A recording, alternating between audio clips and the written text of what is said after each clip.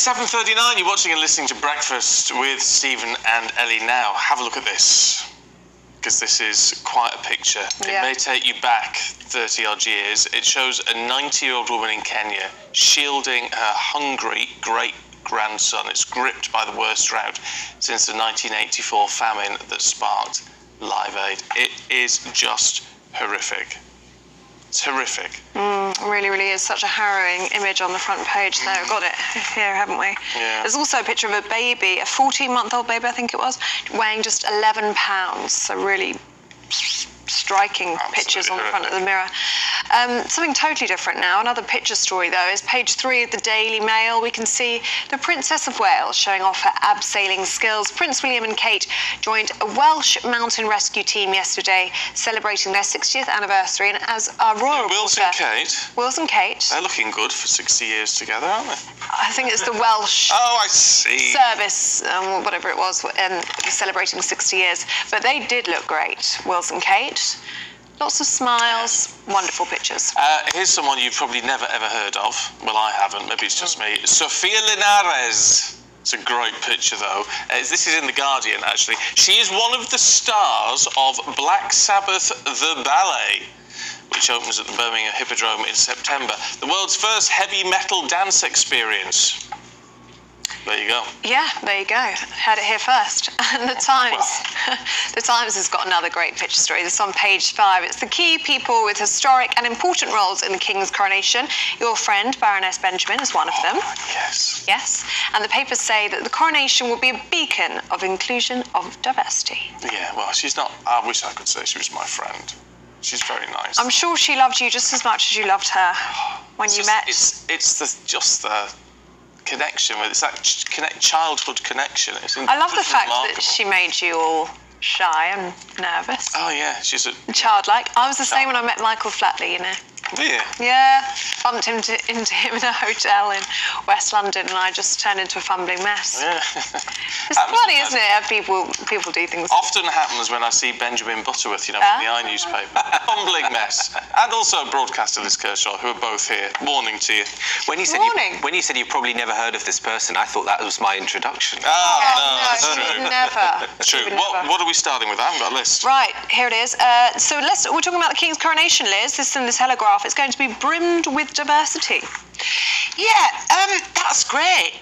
Of course. I mean, imagine 1953 when the last monarch was crowned. And if you were able, sort of middle class in a semi in the suburbs, perhaps to afford a TV, tiny telly, black and white.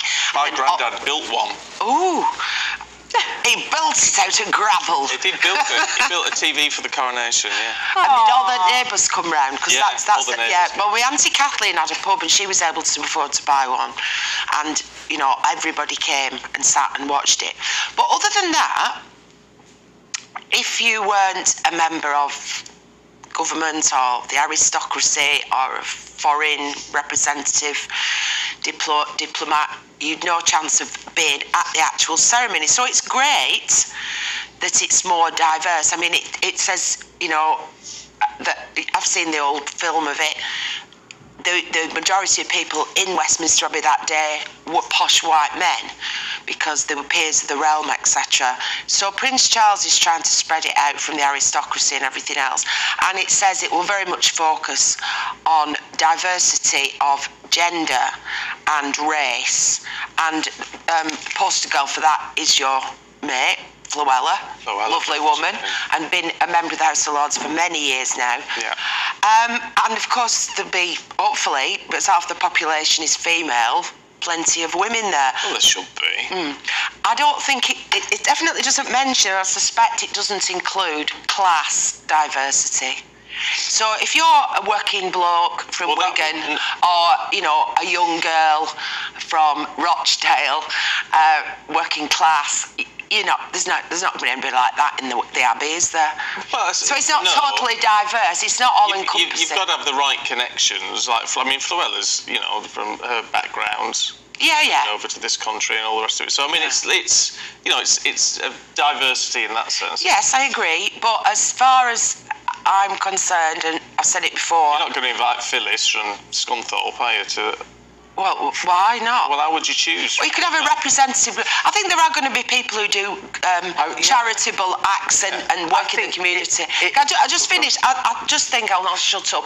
I've said before, as long as you've got a monarch, and I understand the great good they do for our image, soft power, tourist trade, influence, and our stable form of government.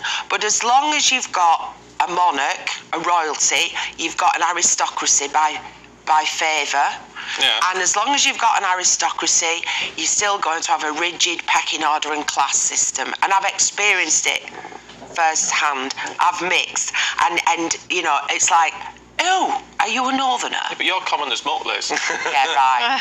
No, that. I wouldn't be considered that just because of the way I speak if we weren't living in such a rigidly class-ridden society. There is a very anti-northern society. This just represents. I mean, so if you couldn't. But anyway, let's have black people. Let's have other ethnicities. Fine, great, represent this country. But yeah, let's have a few token northerners as well, including Benjamin. I am actually from Manchester and Cheshire, so I am a northerner. But I think the accent escaped me. But what I was going to say is, I'm pretty certain there are 2,000 people will be in the Abbey for this, which is a quarter of the last coronation, and 1,200 of them will be from organisations and charities, rather than the upper echelons of society, the specific post holders of governments and aristocratic families. And so you would imagine a lot of those 1,200 are going to be pretty ordinary folk who've done good things around the country. Well, let's hope so. And that's a massive proportion of the number of people who'll be at the coronation. And so to me that says that they're quite aware that they need to feel like the country. You know, that word diversity on the front of the Telegraph, I think a lot of people hear that word and are a bit turned off by it these days. But what it really means is trying to make it look like the country. Well, let's rattle on with them. We've only got about 30 seconds. One story. You can talk, Liz. Let's have a look at the Eye and Richard Sharp. So Richard Sharp, chairman of the BBC, it was claimed, and he admitted to part of it, that he helped facilitate an £800,000 loan for Boris Johnson just before he was appointed chairman. Well, the report on what happened really comes out today, and so there's already a brief of this in the Daily Telegraph that apparently it's damning, it doesn't look good, it finds that he breached the protocol, and so I think we may see today that the chairman of the BBC, Richard Sharp, has to resign. I applied, you see, there I am, I've no chance, even though I've got 35 years experience, no chance of ever being in a position like that. No, well, you can't, because even Alexa doesn't understand you. Well, are we doing that now? Yeah. Right, well, Alexa's too posh, it's official, and there are moves to make it more tolerant of different accents. Right. And we've had first-hand experience of this, haven't we? Because you got your new car and you were requesting, I said, let's put some music on, Stephen, and you never listen to music. And okay, so you said something like, Alexa, play Simply Red, or something like that. And then I said, can I have a go after a few? Yeah, go on then. I said, Alexa, please play. And it refused, didn't it? It just didn't recognise. Yeah. Well, it's happened to me at. So I put a posh voice on, and then she didn't request. Yeah. But also Westminster parking meters. I stood there, and I'd been lent this posh Range Rover, and it had all vowels in it, and it said registration number, and I was trying to voice it, and it just wouldn't take me on. So in the end, I thought, I'm going to have to use my elocution lessons from Rochdale Convent. So I said, registration number AEIOU, or whatever it was, and it let me go. What I love is that there's just been a national test of whether Alexa recognises your accent, because you just said it out loud on the telly, so everyone's Alexa's be going off. Yeah. Oh yeah. That's true. Yes, apologies. Sorry about that. Yes, sorry. Yeah. Does happen. No, it won't, because it won't listen to me. No, that's true. Just very quickly, what's this in the Eye about? Wigs and gardens. So, I mean, this is brilliant. So in Allerton in West Yorkshire, it's been flooded, basically, because, I was going to say 2 women, who knows? 2 people put their wigs down. They tried to flush their wigs away, and it blocked the drainage for the area, and gardens have been completely flooded, covered in sewage. So don't put your wigs down the loo. Anyone flush flush a wig? Well, that is what the local water authorities said. It's a valid question. And so they said they've had lots of things over the years blocking, but never a wig managing it. And I don't know whether it was you, Stephen, but they haven't claimed the wigs back yet. No, it's not me. No, mine's all genuine. If you want it back. I might have had it rearranged, but it's all genuine. Honestly, the things they must see. Now our next guest has dropped out. Okay. So we're having technical issues. Well, So we'll keep you lot talking. So the worst offender for drains is wet wipes, and they're now trying to ban them. Wet wipes. And my drains, it all came up. It was soapy water, and it all poured out of the toilet. So I knew that I just had a shower upstairs, and they couldn't go down the drain, so it came up the downstairs toilet. And the man came round, and he said he took 2 full bin liners. Big black bin liners of wet wipes out of the... Why would you do that? Why would you... I don't know. Those supposedly flushable wipes aren't really flushable. When I moved into that house, there was a blockage not long after, and all the sewage people came out, and it was nappies. You just wouldn't do it. Nappies. Why are you flushing nappies? And the other one, I live up a dead end lane. Yeah. Well, that got blocked, and the main pipe, they took it out. They said it was a mesh of plastic earbuds. Just formed like a fence across the drain. Someone's been... Do you want any more stories about plumbing? I tell you what annoys me with that. If it's the main sewer in the street, they will come out and sort it. But if it's one where it crosses into your property, then it's up to you.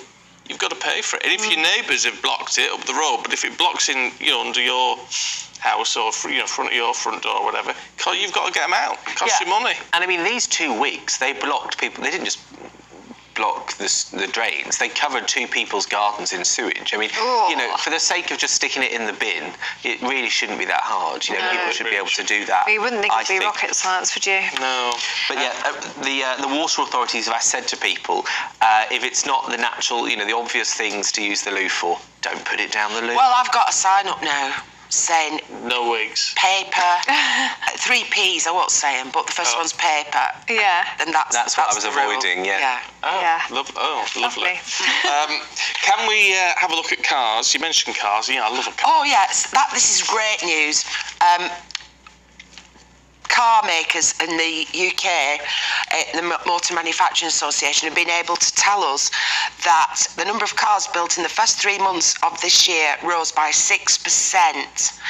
And the only thing holding it back from pre-COVID levels is the lack of semiconductors and chips. Oh, yeah. So it's the demand, for example, Land Rover vehicles is enormous, but if you try and order one, it's an 8-month lead time. And you can only have certain things because they put in the priority on chips in the more expensive models, like footballers buy, and if you want a lower end one, you have to wait even longer, and that's restricted. But the interesting thing is, this is going to delight Brexiteers. Do you remember when we were discussing should we leave the EU, and everybody was saying, oh, we won't be able to sell our goods into Europe, it's our biggest market and we're going to suffer. Well, 2/3 of the cars we exported for the first time went to the European Union, 2/3. So that's encouraging, isn't it? Yeah, what do you think? Are you encouraged by that, Benjamin? Well, I mean, you're saying that to be droll, I think, because you're suggesting that I wouldn't be happy about it because I voted Remain. I worked on the Remain. Yes, I was suggesting that, yeah. I mean, look, Brexit happened, so, it's all of our finances and economy, right? So yes, of course, I'm glad of it. But I mean, the truth is that, while this might be good for cars, overall exports are quite considerably behind where they should be, and that is a massive problem. I mean, many billions of pounds less than was expected. What, to Europe? Yeah, and also more generally, because I think some companies have even gone under because of the red tape when they were heavily reliant on EU trade. And so I think, that's the kind of thing that needs to be sorted out. And I think in one of the papers today, there was going to be this bonfire of EU legislation to get rid of everything by the end of this year, and Kemi Badenoch, the Trade Secretary, so this is her part, she said that that's not going to happen anymore. They're not going to get rid of all that EU legislation. That's what's being reported in some papers. Oh, that's interesting. Can I give you another example of trade with Europe that everybody was like, oh my God, the world's going to end? bands, music. Oh, yeah. And they said, oh, we're not going to be able to tour Europe anymore because we can't have free movement, and every time we cross the border with one of our trucks and equipment, we're going to have to fill in forms. Well, there's loads of bands I know that are only exclusively touring in Europe this year, and there are loads of European bands who are in the coming to the UK. So that doesn't seem to have happened either. No, it doesn't. It doesn't. Anyway, I'm sure you'll have thoughts on that. gbviews@gbnews.uk. Up next, we'll talk about more strike action. First, though, here's your weather.